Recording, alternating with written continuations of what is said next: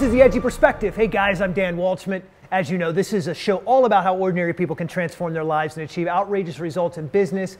I was going to say math. I guess if your goal is great math, then we want you to be awesome at that too. A business, family, community, home, wherever you want to be awesome, we're going to talk about it. Talk about hard-hitting topics, tough love in your face. If you're willing to bleed, sweat, fight, cry, do it all over again tomorrow, then this is what the show is all about. Welcome, welcome. And for us, I'm excited to be back. I've taken, I think, 2 weeks off, been busy, been traveling. And so today we came with like both guns loaded. We want to talk about this really hot topic. And some of you already pushed back at me and are angry before we even saw this right now about this idea of how to win while playing politics. Okay? As I just mentioned, I wrote an article probably 2 weeks ago called something like "Only Idiots Don't Play Politics." Now, I got to tell you, when I wrote an article, first off, I put idiots in the title, which made half people angry. The other half didn't like the idea that I talked about politics. Now, some people didn't even read the post. I could tell because they left comments in there like, "I don't want to play politics." And the whole topic of the article was how to navigate around not having to play politics, or if you have to, how to win at doing it. So for those people who didn't read it, whatever, go read it or not, I don't care. What we talked about was this whole idea of the real world, the reality of your life and how people make decisions. Now, as you know, I wrote all about Edgy Conversations. The fourth section of Edgy Conversations was about this human factor, this human element. Now, you know, we often fault politicians because they come out and they make these statements. They're like, "You should invest in me, give me money." And it's very robotic-like. "We support this thing." And then on the other hand, you're thinking, are you a real person? You know, people make really harsh judgments about very complex issues about taxes, abortion, right? Immigration. Now, we're not going to get into any of those because then you're all going to hate me. But those are really complex discussions. How many times have you heard somebody say to you, like, "This is a hard subject. There's a lot of gray here"? You often hear somebody come out very robotic-like and say, "This is the right answer. Anyone who disagrees with me is wrong." And we kind of have this feeling in the pit of our stomach that it's just icky and nasty, and we want to be as far away from that as possible. Now, truly successful politicians, people who do this well, make us feel comfortable. When my father was serving in the Pentagon, that's when Bill Clinton was president, he used to say, when you met Bill Clinton, he was a guy, when he shook your hand, it felt like it was just you and him, right? He was the only one in the room. His attention was focused on you. He wasn't like me, wherever my phone is, multitasking, sending tweets, doing all this crazy. It was just, it felt like you were the only person. It was a human element to this. So what we're really talking about when we talk about politics is not how you can be a jerk, not how you can play games and do less work, how you can be passive aggressive and master the art of being a moron, right, in the corporate landscape. We're not talking about that. What we're talking about is this element of acting and sounding, behaving like a human being. Often we have elections apparently coming up, you know. Days ago, we had Ted Cruz announce he's running for president. We've got Hillary Clinton, who we know is going to run for president whenever she decides to announce it, right? And we look at these people in front of us, and the truly effective leaders, people that we want to vote for, master this game of making us feel like we're on the same playing field. And of course, we know deep down we're not. We don't have the $100 million plus that the Clintons have. We don't have, you know, the background and the experience and, you know, some of the cachet that Ted Cruz brings to this discussion. But we want to believe truly that they're humans and we're humans, and so that kind of puts us on the same level. Now, check yourself. Because most of how we act in communities, churches, business, politics, other organizations is not really human. We kind of take this, "I'm right, you're wrong. If you disagree with me, then you must be wrong."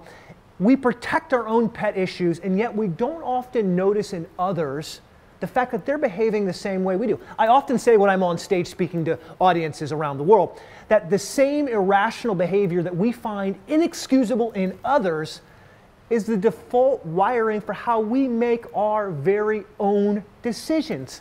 So the same way you think someone else is crazy, you're not reasonable, you're not rational, you're making stupid decisions, hey, guess what, guys?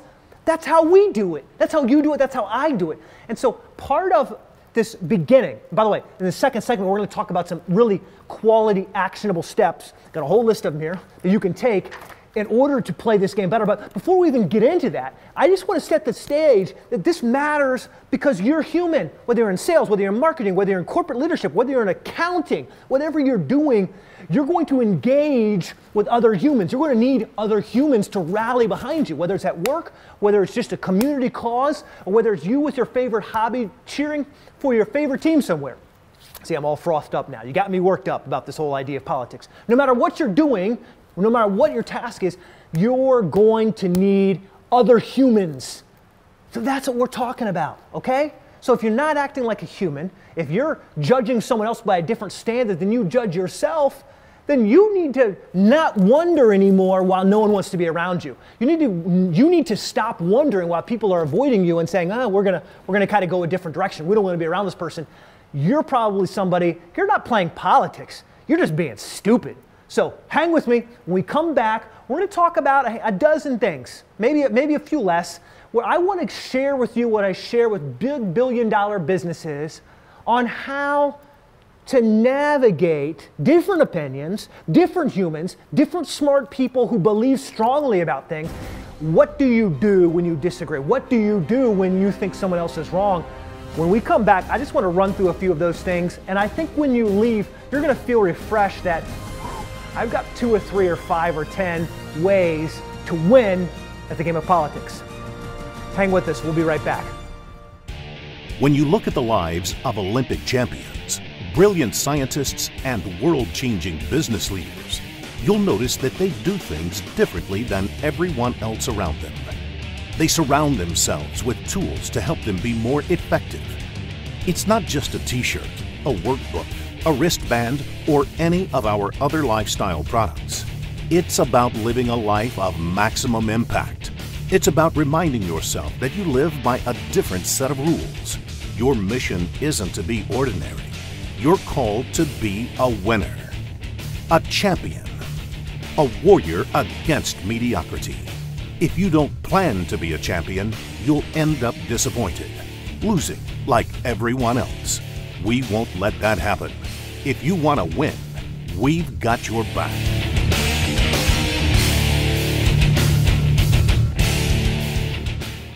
Welcome back. So we just spent a few minutes talking about being human. If you're not acting like a human, shame on you. Don't be stupid. Fix it, right? Act like a human being. And this goes into all of your relationships. Now, if you're thinking, Dan, I get it, I'm acting human, or at least I'm trying to. Give me some real brass tacks as a leader, as a person who operates in the world where politics matter. Now, as I told you, I work in 13 countries across the world with big billion-dollar leaders, presidents, CEOs, senior vice presidents, EVPs of big companies, and they have to make hard decisions, right? They have to do things sometimes that mean someone gets fired, or there's an organizational shift and someone who was the boss is now over here, or this segment or this division is now inside this silo. People's feelings get hurt. Talk about being human. That stinks when your feelings get hurt and you've spent a career working towards something and now it's changed. And so people often revert back into this game of playing politics. And so here are a couple suggestions on how to navigate this world of politics, but doing it to win, like if you want to win, right? So that's what we're talking about. Number one, it's okay to point the finger at someone else as long as you're honest when it comes to pointing the finger back at yourself. I often hear people say, no one's at fault. No one did this wrong. There's 18 people in a meeting. No one did anything wrong. Like no one's accountable because if they didn't do wrong, then they can't point the finger and say, I did something wrong. So we just stop pointing the fingers at anybody. And of course, the big problem there is that we don't get anything done. So it's okay to say, hey, Matt, you screwed up. You said you were going to have this by tomorrow. You didn't have it, you know? I'm yelling at Matt about my show notes. I just was yelling. You missed it. But I was yelling at him about it, right? I need this. You didn't get it to me. What's happening, right?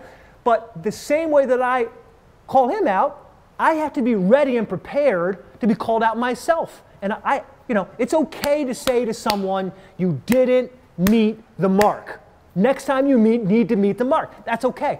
But just be ready when you don't meet the mark and someone calls you out. Now it's your time to improve. Number two, someone else acting inappropriately isn't a valid argument for why you shouldn't get in trouble when you do the same thing. I'll often hear in executive relationships, they'll say, well, that person does that. You know, what's also funny is I'll also hear that from my 3-year-old. Well, not really my 3-year-old. My 7-year-old son and my 10-year-old son will often say that to me. The same thing I hear from these big billion-dollar business leaders, which is like, well, this person didn't get rewarded when they did it, or this person did, and I don't understand why.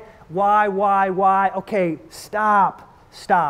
Just because someone else acts like an idiot and no one slaps them upside the head doesn't mean that you won't get slapped upside the head when you do something stupid. So act according to the way you would want to be rewarded, right?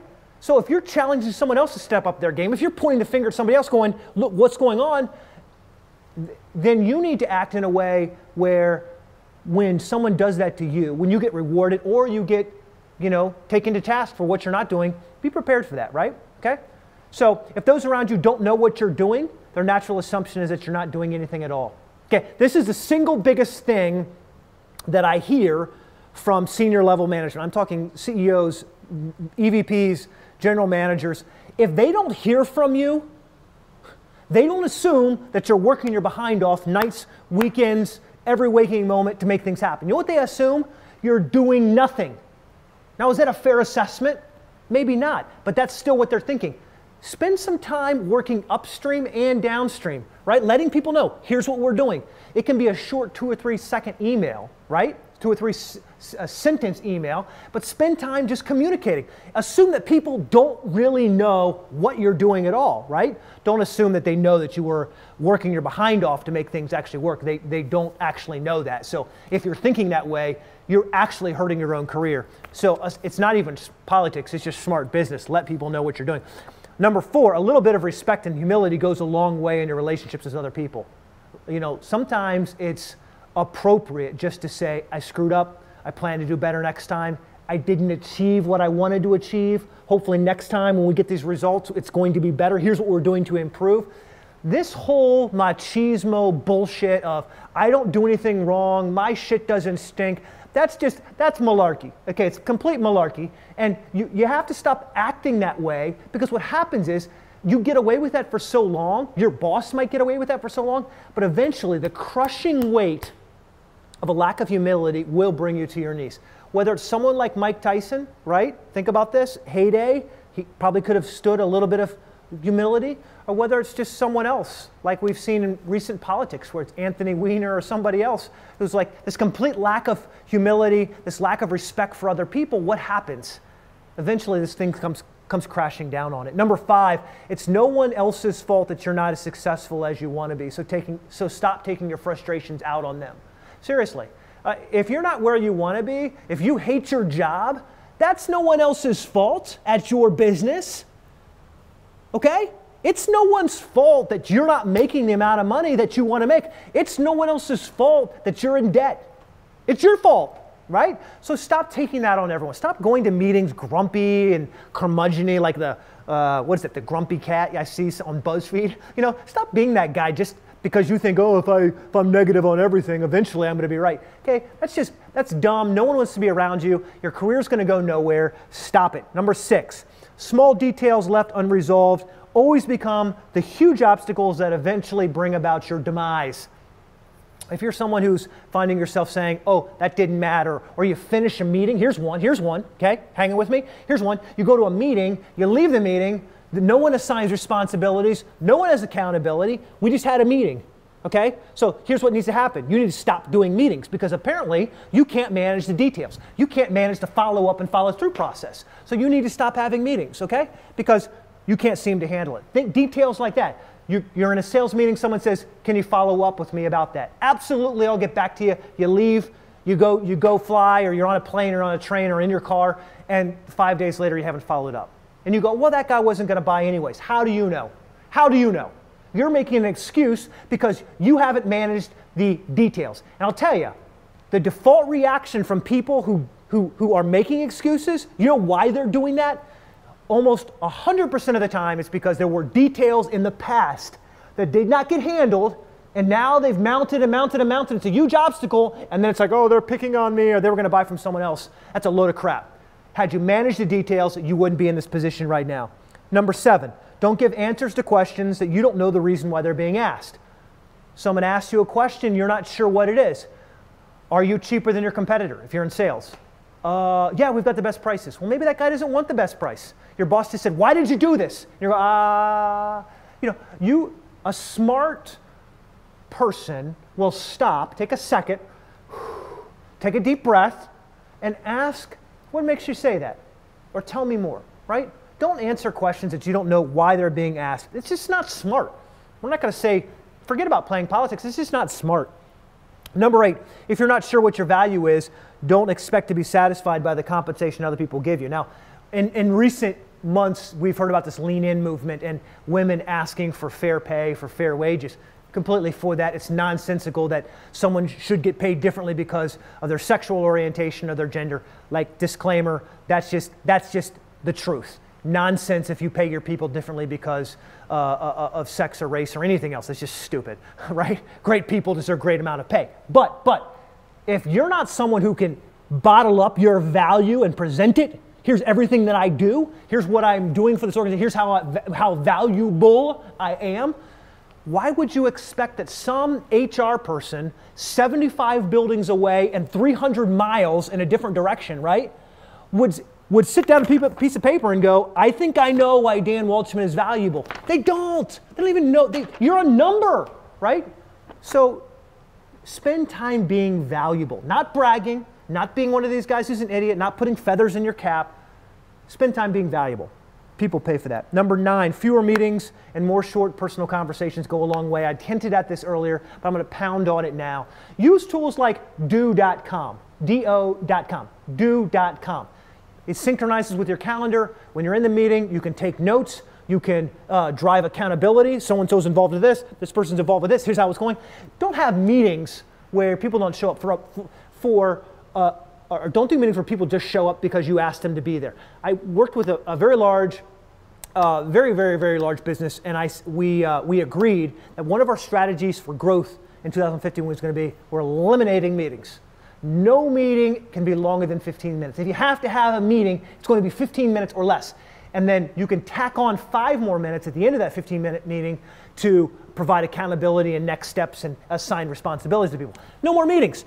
How much better would you be if you had no more meetings? You would have to adjust how you behave, right? Why do you meet? You meet because you don't know. What if you did know? What if you had real-time information from chat messaging services and different systems that would keep you aware, right? Now you don't need to meet. Now you don't need to spend time preparing presentations for what you're going to talk about when you actually do meet. It's just nonsensical. We meet because of some other delinquency, something else going wrong. We then have to meet so we can all figure it out. And don't get me wrong, I'm all for a good brainstorming session. We have lots of them, right? But meetings where we're talking about things and then nothing gets done, it's a waste of time, right? You're wasting your time. You're not valuable, and you're probably convincing your boss that you're half the idiot that they actually think you are, right? So just stop the meetings. Number 10, how you say what you need to say is more important many times than what you actually say. Okay, so this is what's hard for all of you very literal, intellectual people. I just said the truth. How many times have you said that, right? Right. And then you're wondering why people are upset at you. And the reality is how you say what needs to be said is, I'm tongue-tied at how massively important it is. It is the only thing that matters. You got to believe me on it. It's the only thing that matters. Think about how you respond to your spouse, or think about how you respond to your boyfriend or girlfriend, or how you respond to somebody that you know who makes a comment, or like a week later you're fine with the comment. But when they say it, the way they say it, it's like, whoa, that was snarky, right? That was rude, right? And why? It wasn't necessarily what, it's the how. So think about your communication, right? And I can't recap all of these, right? Because we'll be way out of time, and this segment's probably gone on way longer than you expected. But take a few of these things and think about them. How many of these bad habits do you have? Seriously. I mean, are you doing meetings and not being valuable? And are you just throwing out knowledge without being careful how it's presented? You got to be careful. Look, the game of politics is a crafty one. And there will always be people who are kind of jabbing knives and being passive aggressive. But look. Don't you dare tell me that that's the majority of people. The majority of the people that are in your church, in your family, in your community, in where you work, are good, hard-working people who just don't know how to follow the rules. The rules that we just talked about, they don't know that if I'm expecting you to be accountable, I need to be accountable myself, right? They don't follow the rules, and then they get angry and they say, we're playing politics. Here's what I'm going to tell you. If you don't follow the rules, you're going to get hurt. You're going to lose. You're going to not get the promotion. You're not going to get paid what you think is fair. And you can blame it on not playing politics. I totally get that. But I think the more fair statement is, that you're just not following the rules. So we come back. I want to talk about one more thing. I promise it's going to be quick. It's like 2 minutes, 3 minutes, something like that. You know me, maybe 30, but probably 2 or 3 minutes. I'm talking about one area of politics, the biggest, like the most important area of politics, about having a thick skin, right? People say you got to have one, especially if you're in the corporate environment. We're going to talk about it right when we come back. Good speakers inspire people. Great speakers inspire movements. We choose to go to the moon in this decade and do the other thing, not because they are easy, but because they are hard. If you're looking to drive massive change in your organization, you need an edgy conversation with Dan Waldschmidt. I'm gonna be honest with you, I feel a little more weak than I thought I would be. I was out running, I thought, I've been running for 9 hours. That's insane. I've never done this before. He's a billion-dollar business strategist, and he's a movement leader. You're the guy, you're the girl who is willing to do more of what you're doing than anyone else.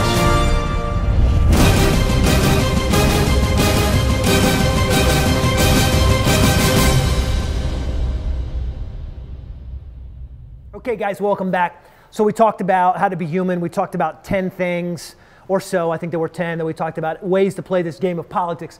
This last point I want to talk about is called having a thick skin. So someone, in fact, on one of the episodes, I think it was episode 6 or 7, just said, a good leader has thick skin. I wrote an article, not too long ago, about this idea of having a thin skin. I've always had a thin skin. I suspect a lot of you watching have a thin skin. Look, if you do something really well, like we agonize over all this stuff, the content, the notes. Like, it bothers me when people say you have a stupid show. It really bothers me when people make critical comments that I think are unfair. I can't help that. Let me also tell you something. I meet a lot of rich, famous, successful people right in my line of work. Run the biggest companies in the world. We're downtown Washington, D.C., so we get to meet, I guess you call them political celebrities, or I don't even know what you categorize them, but people who are supposedly making laws for us. But, supposedly, way off track there. But what I often find in these people is that they have a thin skin, which goes counter to what you might think. People sometimes playing politics will say to you, oh, just get over it, right? You need to grow a thick skin, right? You need to develop a thick skin. And I actually push back and say, no. If you're going to be successful, I think you have to take what you do personally. And when people tell you to have a thick skin, I think you should tell them, no, I care too much about where I want to end up. I care too much about what we're doing. I care too much about this movement. I care too much about fill in the blank, to have a thick skin. Because when you have a thick skin, nothing bothers you. And unfortunately, if you're going to be successful, then things are probably going to bother you. You're going to fail. You're going to screw up. So this whole idea of having a thick skin, forget about it when you're playing the game of politics. You're going to get hurt. You're going to make mistakes. Other people are going to screw you over, sometimes accidentally, sometimes on purpose. And the reality is if you follow the rules, we talked about the rules. If you follow the rules, what you're ultimately going to end up is you're going to be in the driver's seat. Okay? So Dan Waldschmidt, this is The Edgy Perspective. I hope you come back and join us again. Like us, share stuff. One of you had a great idea. He said, don't tell us to share. Tell us to share it with one person. So I'm going to tell you what Rahit said to us, which is share it with one friend. So go find one friend and then come back, because we'll be here next week, and hopefully thousands of you will be back here next week as well. This is The Edgy Perspective. Go be awesome.